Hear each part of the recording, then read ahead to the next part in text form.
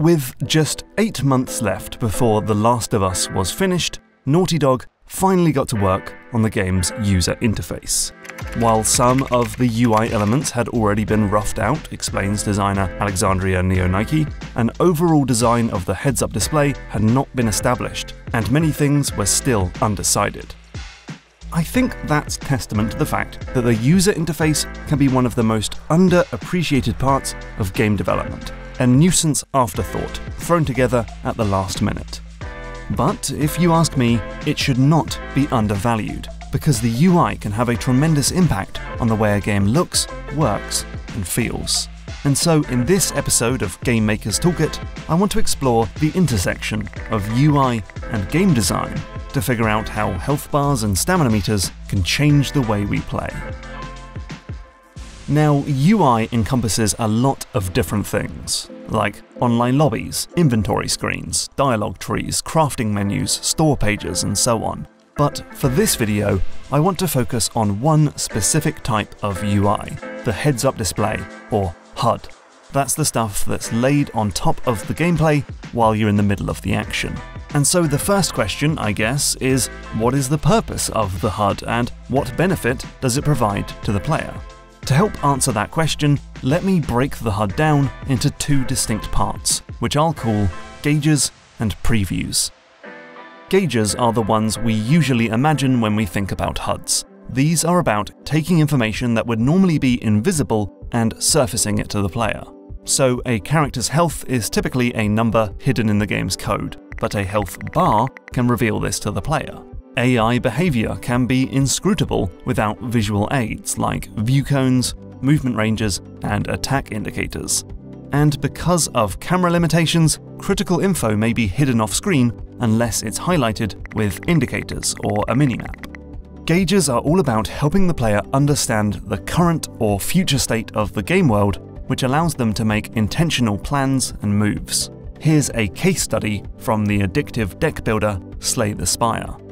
Early in development, enemies would give you no indication of what they were planning to do, so players didn't know whether to block or attack on each turn and ended up playing pretty much randomly. To fix this, developer Megacrit added these indicators which show you what the enemy will do next. Now the player can make smarter decisions about how to use their hand and concoct satisfying synergistic strategies. So that's gauges. Previews, on the other hand, are about showing you what will happen if you press a button or take an action. In their most simple form, it's those pop-up button icons for contextual actions. You know, press Y to open door, press X to get in vehicle, press E to jump in mass grave, what? But a preview could also be something like an arc that shows you the trajectory of your grenade throw, an indicator which shows you when you're in range of a grapple point, a lock-on to show you which enemy you're targeting, or this line, which shows you exactly where your unit will run in XCOM. Previews are all about giving the player a heads up about the consequences of the actions they might take before they commit to them. This allows players to act with confidence instead of blind faith.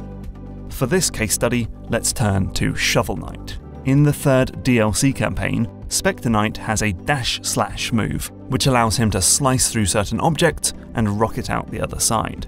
Initially, Yacht Club Games highlighted this interaction with a simple change in the character's pose, but found that this didn't adequately explain when or where this contextually sensitive action could happen, or where Specter Knight would end up when it finished. In the end, the team slapped on a simple indicator which shows up when you get close to objects. This clearly tells you that the dash/slash will happen when you hit the relevant button, and shows you exactly where you'll travel to when you press it. The reticule was the most important change we made to make the dash/slash understandable, the developer says. So gauges and previews are very handy tools for giving players information, either about the current state of the game or a glimpse into the near future. This allows players to interact with confidence and comfort and make specific and meaningful plans. But here's the thing. Behind the curtain, games are tracking hundreds of variables and the UI could surface any number of them to the player. And you could show a preview of any action before it happens. So why don't games show you all of this information? Well, just as there are benefits to revealing this info to the player, there are also advantages for holding some of it back. If you look into UX design, UX being the experiential and psychological backbone that guides UI, you'll come across the term cognitive load. This is about how the human brain can only juggle so much information in working memory, and so the more junk you shove on the screen, the more taxing the game is to pass. Eye tracking tech can show just how much our eyes must dart around the screen to keep all of this information in mind. Therefore, cutting back on UI by ditching stuff that's extraneous or repeated or just window dressing can reduce cognitive load. But it's not just about getting rid of things, and in fact, UI can sometimes help with cognitive load. If you had to remember how many bullets you fired, well, in all the excitement, you might lose track of whether you fired 6 shots or only 5. An ammo counter is more efficient in this case. So instead, it's about being clever with the layout to ensure that the information that is on screen is relevant and easy to digest. One way to achieve this is to think about visual hierarchy.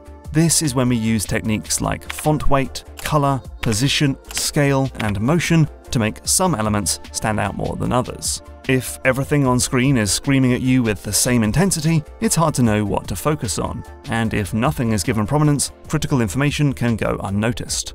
Consider, for instance, the trespassing pop-up in Hitman. This is a vitally useful alert, but in Hitman 2016, you might not even see it. It's just a simple label that appears under the minimap in the corner of the screen. So it's much improved in Hitman 2, where the label is yellow and it flashes across the map to grab your attention. It's even better in Hitman 3, where this state change is backed up by an obvious sound cue. To help think about visual hierarchy, designer Zach Gage talks about the principle of the 3 reads, which is 3 levels of visual information ranked from most important to least. So Zach explains this with one of his own games, Spell Tower. The first read will be the main game elements, the letters you use to spell out words. The second read will show big critical rules that are vital to gameplay, like columns that are getting close to ending your game and blue bonus letters that will clear an entire line. And the third read will show less important stuff like small contextual rules, such as these tiles that can only be used in longer words. Developers can rank information in order of importance and then use design to ensure the most relevant stuff sticks out. And because games are dynamic, it's possible for information to move between the different reads at different times. Zach points to Hearthstone as a constant wave of things being brought to your attention in the first read and then fading back into the second or third reads. Another way to reduce cognitive load is to ask the question, do all of these UI elements need to be shown all the time? Like back in Castlevania 1, you could see the boss's health bar throughout the entire level for some reason. Nowadays, that just shows up when you start the fight. But that principle can extend to pretty much any UI element. In Ghost of Tsushima, you'll only see your health bar when you unsheath your sword because it's only relevant to combat and not general exploration of the island. Okay, so another reason for ditching the HUD, and this one is becoming more popular all the time, is in terms of presentation, a desire to make games look more cinematic and immersive and to not mess up those lovely 3D visuals with boring 2D assets. Though, anyone who thinks UI has to look boring has obviously never played Persona 5. Now, this is not about simply deleting all of the HUD. This is not something that should be done at the expense of readability or comprehension. Instead, it's about being clever with how this information is presented. So, like before, developers can hide information and only show it when strictly necessary. But another solution is to make HUD elements diegetic. This is when the UI actually exists physically in the world of the game. The most popular take on this is, of course, Dead Space. To try and increase this survival horror game's immersive qualities, Visceral Games removed the HUD and put the same information inside the game world itself. So Isaac's health bar and stasis meter are built into the pipes and gauges on his suit. Each weapon's ammo count is shown on the gun itself. Even things like the inventory are styled as holographic projections in the world. We can see effective examples of this in other games too. In Metroid Prime, the HUD works exactly like every other shooter, but by putting it on Samus's helmet visor and by making it realistically jiggle and steam up, it increases your sense of presence and your connection to the character. But it's not just about style and presentation. Making this information diegetic can lead to interesting gameplay consequences. In Alien Isolation, you can hold up a gizmo to see a motion tracking readout. It's similar to the minimap in a game like Call of Duty, but because it's a physical tool, it means you have to choose whether you want access to this information or whether you want to hold a weapon. You can't have both. Now, a diegetic HUD doesn't just have to mean normal health bars and ammo counters, but rendered in the game world in a clever way. Because if you take the idea even further, you can use elements we wouldn't usually think of as UI to express this same information. Like, you don't really need a health bar in Wreckfest to know how close your car is to being written off. You can see it on the car itself. And do you really need an indicator to tell you if Link is too hot or too cold in Breath of the Wild? We can trace this back to Super Mario Bros., where Mario's health is represented through the size of his sprite. Okay, so one other reason to hold back the HUD is to intentionally make the game less readable. In The Last of Us Part 2, the first human enemies you encounter will verbally call out their intentions and plans, giving you an idea of what the enemy is thinking and allowing you to plan around them. But later, you encounter a new faction of enemies who converse exclusively in harsh, high-pitched whistles. These whistles are intentionally designed to be impossible for the player to pass, and so I found these foes to be significantly more intimidating and difficult to fight, in large part because of a lack of that information. Going further, the amount of information we have as a player will completely change our behaviour. The developers of Reigns came to this realization while making their Tinder-inspired management game. Originally, the game showed exact numbers for all of your stats and how your choices would impact them. But in testing, players focused almost exclusively on trying to optimize these numbers and ignored most of the text. After changing the UI to vague bars, players went back to reading the story and acting on more of an emotional level, rather than an analytical one. I think this proves that developers don't necessarily need to remove the HUD entirely, but should at least consider the precision of the HUD. Do you want the health bar to be an exact number, a meter, or just a vague red splodge in the center of the screen? It really depends what the player is going to do with this information. Is it for calculating exact differences, or is it just a warning to hang back and find cover? Now, when it comes to those preview HUD elements I talked about, well, the further into the future and the more precise that information is, the more specific plans you can make. Like in Mark of the Ninja, where it shows you exactly what will happen when you throw a knife into this lamp. But if you reduce the futureness of that information or make it fuzzy and imprecise, it forces the player to learn and internalize how the game's mechanics work. Consider Peggle for a moment. By default, the shot indicator shows you where your ball will go up until its first hit, so it's on you to mentally calculate the ricocheting trajectory after that. That's part of the learning curve.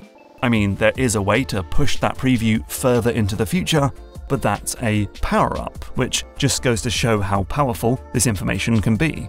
Also, did you know that there's a patent for Peggle's gameplay? Because I guess that's a theme for the channel now.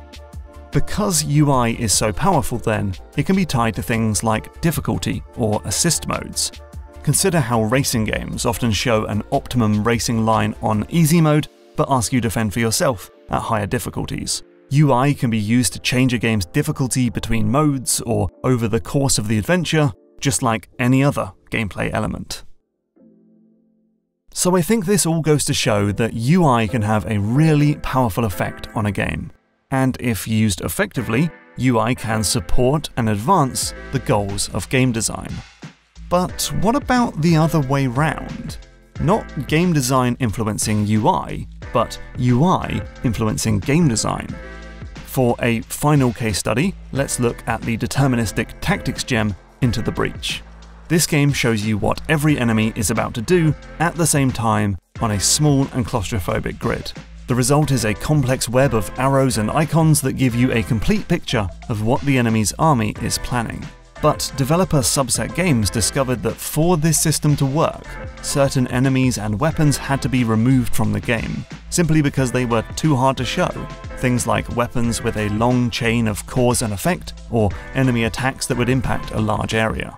Co-designer Justin Marr says, just as a game design principle, we would sacrifice cool ideas for the sake of clarity every time.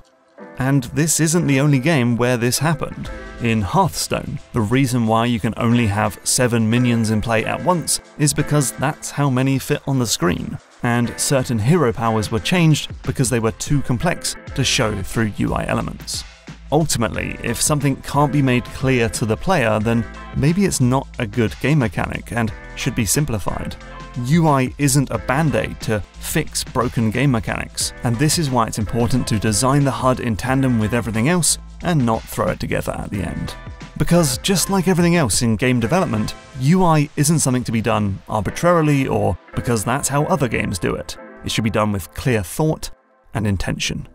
Let me know which games you think have awesome UI in the comments down below.